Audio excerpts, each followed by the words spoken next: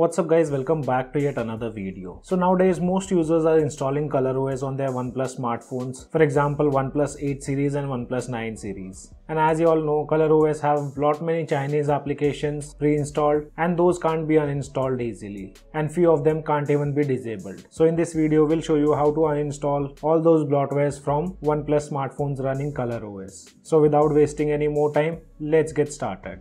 So here you can see I have two phones. This is my OnePlus 9 which is also running on the ColorOS 12, and towards the right hand side this is my OnePlus 8 that is also running on ColorOS 12. And guys, both these devices have received the latest build of ColorOS which comes with 5th Feb 2022 security patch. You guys can check out the videos given in the description below to install ColorOS 12 on your OnePlus 9 or OnePlus 8 series. And before starting with the video, let's keep a like target of 400 likes on this video. And we have 80% of users who haven't subscribed to our channel, so it's a humble request, do consider subscribing and also press the bell icon to get notified whenever we upload any new video. And now talking about uninstalling bloatwares from ColorOS.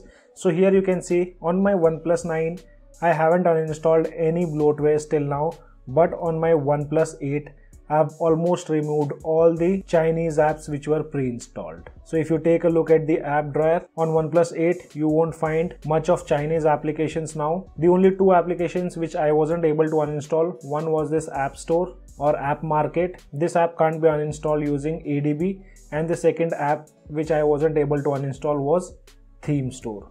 So these two apps can't be uninstalled right now without root access. And here on this device you can see we have almost all the Chinese applications. Now talking about the uninstallation process of these applications. So for this you guys will be requiring a PC, and on your PC you need to download an application called ADB App Control. So download link can be found in the description below. Once you download this application, just open it. Current version is 1.7.3, and soon you open the application, it will show you a quick start guide. For once, make sure to read all these things. So this will be the interface of this application. After you open the application, it will ask you to connect your device. First of all, what you have to do is first go to About section. Under version, you need to tap on the build number 7 times until you see you are a developer now. Once you see that, just go back, go to System Settings, scroll down to Developers option, and from here you need to enable USB debugging. Once you do that, then connect your device to PC. After you connect your device to PC, there are possibilities you might see a pop-up, and once you see this pop-up, tap on Always Allow and Allow. Soon you do that, it will again ask you to install AC Bridge. Just tap on Yes, and you'll again get a pop-up on your device to install the application called AC Bridge. Just tap on Install Now. To install applications from unknown sources on ColorOS, you need to log in with your account. Once you verify the account, you can easily install the AC Bridge application. So we have already installed. Soon you install the application, you'll get a pop-up to allow access to storage. Just allow all the necessary permissions, and now you're good to go. So now you'll see entire list of the applications which are present on your device. Towards the right hand side, it will also show you the RAM usage and other stuff. On the top side, you have options to switch between only system applications, user, the applications which you have deleted or disabled. And guys, before uninstalling or disabling the app, make sure you are aware about the functionalities of those apps. By mistake, if you remove any system application, your device might get bricked. So avoid touching such system applications which can lead to bricking your device. And before uninstalling, make sure to download an app called App Extractor. So if you make any mistake, you should have a backup of the applications. To take a backup of the application, you just need to tap on that application, allow access to storage, and that app will be stored in your internal storage of your device. And now let's uninstall these system applications or the applications consisting Chinese language. So here are the applications. In these, most of the applications doesn't have Chinese language, but few of them do have. And there be other applications like Oppo. These applications can be uninstalled by tapping on App Info and install them manually. You can still use your PC to uninstall them. So let's go to PC. First we'll uninstall all the user applications. So first one will be, I'll be uninstalling Health application, Mail application, Oppo Family, Smart Homes, Sloopcut, OnePlus Community and OnePlus Play.